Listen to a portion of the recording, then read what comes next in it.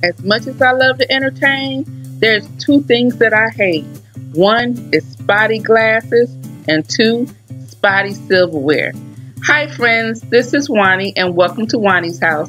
Today I'm sharing with you how I get my glasses and my silverware sparkly clean, and it is so easy.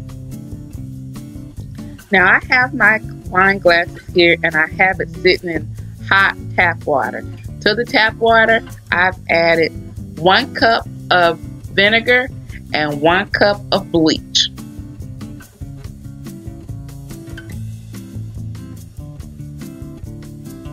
So now to the bleach and vinegar solution, I am adding some boiling water. This water was boiled in the microwave, and then I add another pot of hot boiling water on top of this, and I let it sit for 20 minutes, and I will begin to turn it occasionally. This is because I want the solution to get all throughout this glasses on the inside as well as on the outside, and it will get off any fingerprints or any lipstick that may be on here that did not get off. You see this water is piping hot here. So I'm just going to take my glasses now, my 20 minutes have passed, and I'm going to run it under some cold water and rinse it out thoroughly.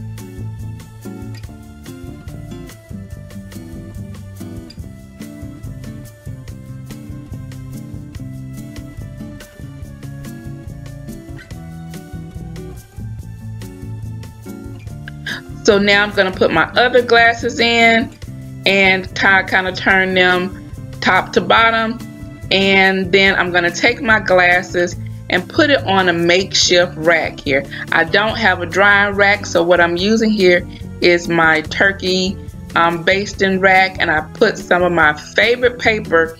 That's the paper that you get from when you buy something glass or whatever from Pier 1 or Bed Bath & Beyond or Bath & Body Works. So I'm just going to stack my glasses here.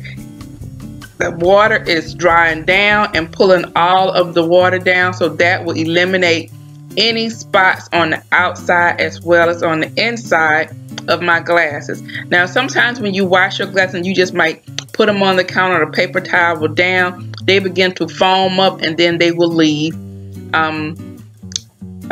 water drops, and so that's not what we want. And so I'm showing you my glasses are now dry, and as you see, they are sparkly clean. It is amazing how clean these glasses can get using this simple method of hot water, vinegar, and bleach.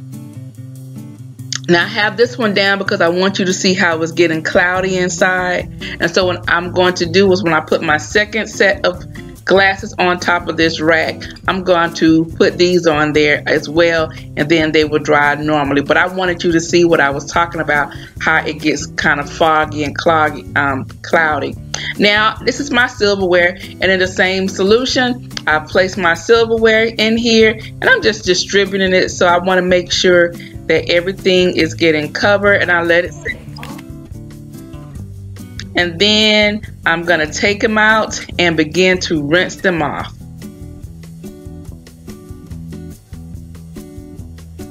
Now this water isn't scalding hot. I can put my hand in here. It's a little warm right now, but it's perfectly fine.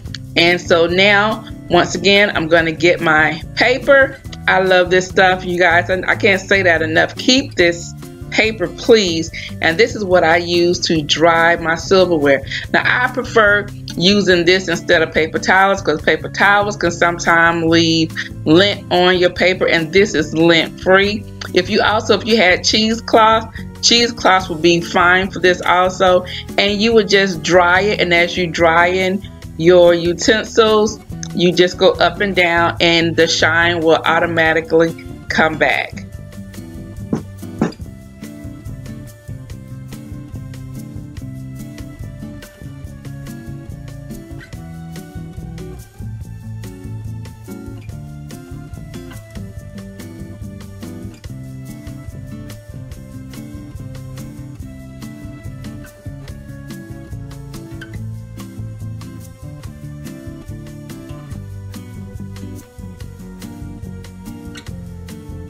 Alright guys, so I have cleaned and shined and dried all of my serving pieces, and now they are all ready for this week's event. Guys, I hope you enjoyed this tip.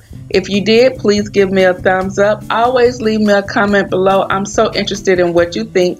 And if you're new to Wani's house, I would love for you to subscribe. So guys, I'm going to end this video, but before I go, you know what I always say. The next time you're in town, you can always stop by Wani's house. I'll see you in the next video. Bye-bye.